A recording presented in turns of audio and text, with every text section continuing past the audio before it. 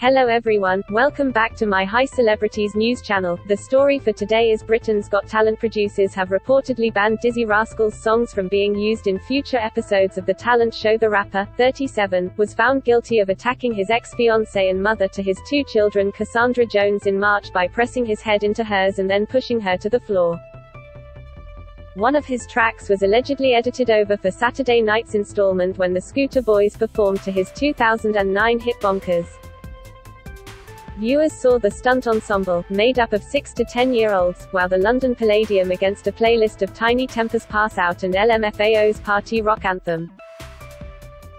A source told The Sun, during Saturday night's show, the Scooter Boys gave a stunning performance which used Bonkers as the soundtrack to their original audition. But the decision was taken to dub different music over the top, and that's a policy which will continue throughout the series. Like other musicians who've been proved guilty of wrongdoing, it would be inappropriate to showcase their work on a family entertainment program. Representatives for Britain's Got Talent have been contacted for comment. Dizzee was slapped with an electronic tag and a restraining order earlier this month after shoving his ex-fiancée during a row over money and contact with their children. But he avoided a prison sentence for the offense. He was instead given a 12-month restraining order, banning him from contacting his former partner, along with an electronic tag and a 24-week nighttime curfew. The sentence was handed down moments after the musician, who arrived at Croydon Magistrates Court dressed in a green bomber jacket, black jeans, trainers and a red hat, clashed with a TV journalist after being asked if he had any regrets about his actions in June last year. He snapped back at the journalist, asking, "What do you mean?" He then told the reporter, "You don't know what you are talking about," before walking into the court. The incident comes after Mills smashed a camera of a press photographer outside the same court in March, shortly after his guilty verdict was handed down. Mills was back in court for sentencing and appeared before a judge who branded him a bully for his actions towards Ms. Jones. Sentencing Mills, who gave no response as his sentence was read out, District Judge Polly Gledhill said, "You showed no remorse for this matter. Further, as demonstrated in your report given to the probation officer, you continue to place the blame on Ms. Jones, the victim in this case." His victim, Ms. Jones, meanwhile said in a victim impact statement that the incident had rocked me to my core. She described her ex-partner as a ticking time bomb when she gave evidence in court. Common assault carries a maximum sentence of 6 months behind bars, but the toughest penalty the rapper could reasonably expect is a high-level community order, which is what he was given. As part of the 12-month community order, the judge said she was satisfied it was a necessary and proportionate measure to impose a restraining order on Mills, banning him from contacting his former partner.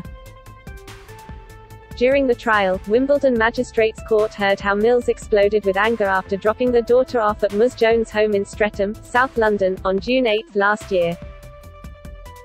He had been late arriving at the after getting stuck in traffic and told Wimbledon Magistrates Court she was calling and texting him while he was driving, asking whether they would be back by 5 p.m. in time for a chicken dinner.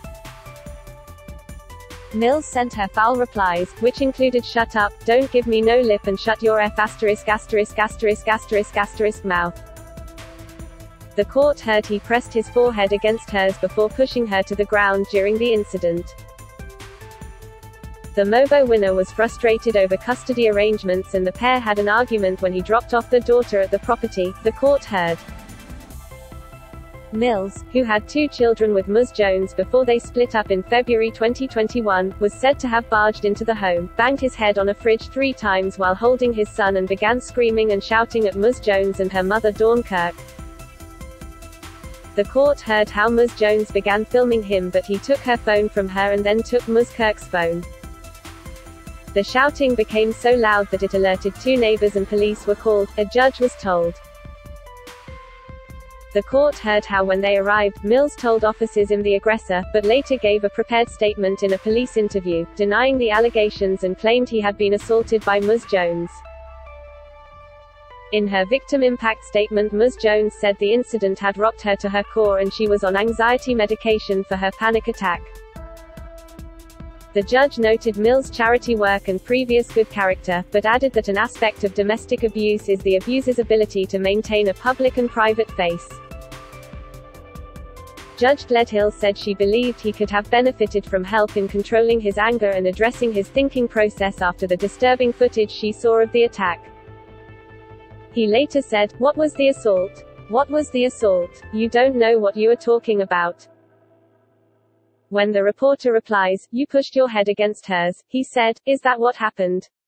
Who told you that? Was you there?" In court, Sally Bennett Jenkins QC, mitigating on behalf of Mills, told the judge that a pre-sentence report showed that there was a low risk of reoffending. His concern, and his only concern, was that his children are thriving. He had focused on raising his children and all he wanted was to have a happy family. As you know, this incident was short-lived, and by the time police had been called, Mr. Mills proceeded outside the address where he was calm and cooperative at all stages, said Ms. Bennett Jenkins. Following the guilty verdict, Mills smashed a photographer's camera outside court after knocking it from their hands and hurling it across the road. Police initially said they were investigating, but no charges were brought after the photographer said he did not want to support a criminal investigation, instead opting to pursue a civil claim. Referring to his encounter with a photographer after his conviction, she referred to the musician's reaction to me on being convicted, and the angry behavior you demonstrated after the case was concluded. The Dance With Me hitmaker also argued with another reporter outside court after being quizzed on whether he regretted the assault on his former partner. He said, "What do you mean? What happened?" When the reporter responded, "The incident you are here for," he replied, "Why are you asking me if I regret what happened if you don't know what happened?" The probation officer concluded that Mr. Mills presents as a sensitive, engaged and otherwise law-abiding young man, and we would echo these remarks. The court heard that the musician, who has no previous convictions, had undertaken considerable charity work supporting young people in urban communities. His barrister said that a report from a social worker showed that attentive father who provided warmth, affection and comfort to his children. Ms. Bennett Jenkins urged the judge to impose a fine rather than a community order, adding, "There are of course some difficulties with that given Mr. Mills' occupation. He has work difficult to schedule." The judge issued a one-year restraining order preventing him from contacting Ms. Jones save for court proceedings and other official meetings or through his solicitors for child care arrangements. She also ordered Mills to pay £2,190 in costs. Mills released his debut album, Boy in Dark Corner, in 2003. His seventh studio album E3AF, which refers to his East London postcode and African heritage, is due out on October 30th. He was made an MBE for services to music in the Queen's Birthday Honours in 2020, and performed at festivals in August including Live at Lydiard in Swindon and Boardmasters in Cornwall. That is all for today news. Please make sure to leave your comment and subscribe the channel below for more news update.